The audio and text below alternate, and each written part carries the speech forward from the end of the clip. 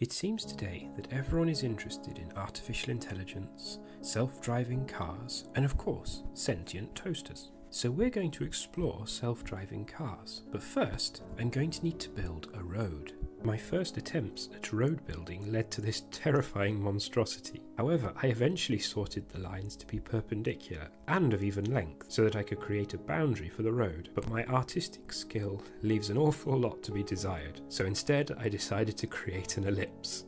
To create the ellipse around a centre, I used this function where we set the major axis, which is the longest distance across the ellipse, and the minor axis, which is the shortest distance. These axes are then used to generate a series of points 360 degrees around the centre and return these points as our path. We're using the major axis for the x component, so the ellipse will be stretched along the x axis. Let's see what this looks like.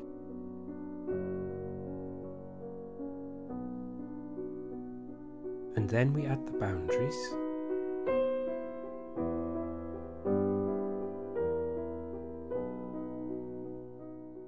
Now we could just place an object on the path and iterate around the ellipse. However, there's no guidance or driving going on, so we're going to need to build a car.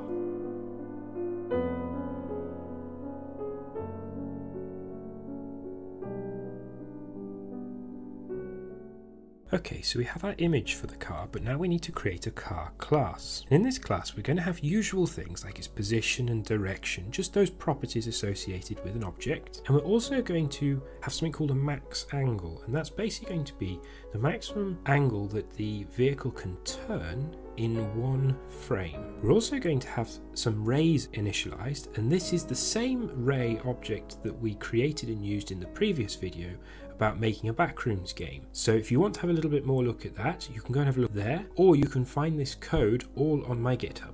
And then we have an update method, which will be called each frame, where we update the position of the car, the rays with respect to all of the walls or barriers that are around us, and we update the guidance. So what actually goes on there? Well, we're going to ignore these first two parts. The update position is just pretty much a straightforward trigonometric function where we take the previous position and use direction and speed to update it. The update rays just calls the ray's own update method on each ray that we have. So then we can have a look at this update guidance function, where the first thing we do is we find out which ray is the longest. Is it the ray pointing to the left, pointing to the right, or straight ahead? And depending on which ray is the longest, we then have a little bit of a random change in our angle, where if we are pointing to the left, then the update for the maximum angle is somewhere between 0 or the negative of the maximum angle. So we're going to tilt the car off to the left because the longest ray is to the left, so we know there's plenty of room to drive. If we're in the middle, it's just got a bit of flexibility between either left or right, and if we're to the right, it directs us to the right. So let's see how this performs. And there we go, you can see that it's driving itself around this ellipse. However, it's really hugging one side. We're not helping it get directed back to the center. There's no emphasis on that event occurring. Basically, the forward position is nearly always the longest ray. So how can we remedy that? So within our update guidance function, we can make a small update to the direction control, where if the max index is equal to 1, so if that straight forward ray is the longest ray, we then take into account the difference between the two rays on either side, so that we bias the direction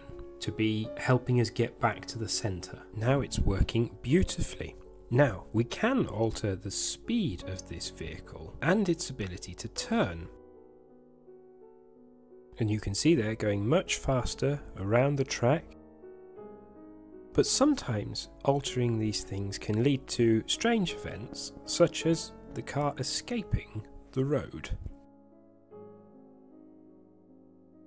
I could try a bunch of different speeds and turning capabilities and record the performance of the car over a number of cycles. Then we could analyze this to just determine the behavioural characteristics of our really simple little car. So I took all of the data from each of those runs and calculated the number of failure events, or when the car would move off the track, for each speed at each different value of turning, and this is just plotted here. And a couple of things are really obvious straight away. As we increase the speed, we get higher failure rates for these lower turning. So basically, slower is safer. Thank you, Captain Obvious!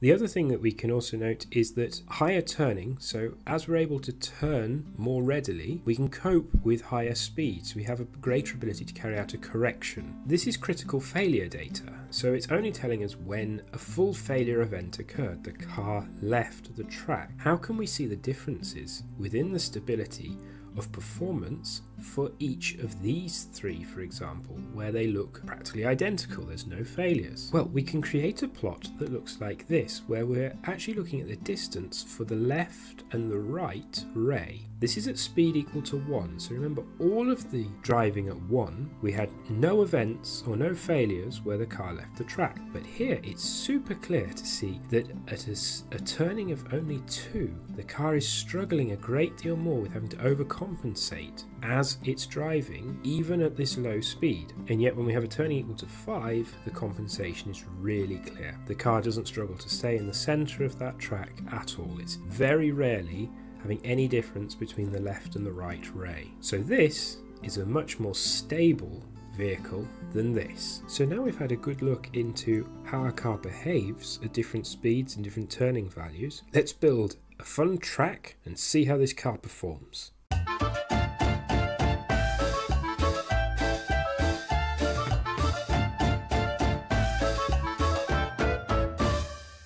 So here you can see me manually drawing out the boundary mask, which won't actually be visible in the final plot, but that's how the car will navigate. And here's the car, and you can see it's starting to drive around, but there are quite a lot of issues with how it's behaving.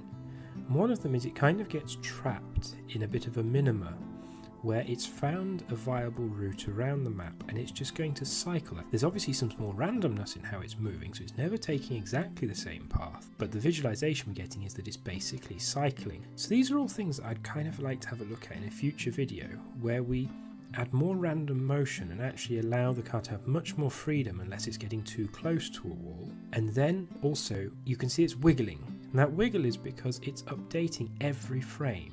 And it doesn't actually need to do that. Maybe you could update every 10 frames or so instead of every frame. And I'd also like to have a little explore of speed control. If you like this project, why not subscribe and leave me a comment with what you liked, or indeed potential improvements. I hope you've enjoyed this video, and thanks so much for watching. I'll see you in the next one. Bye!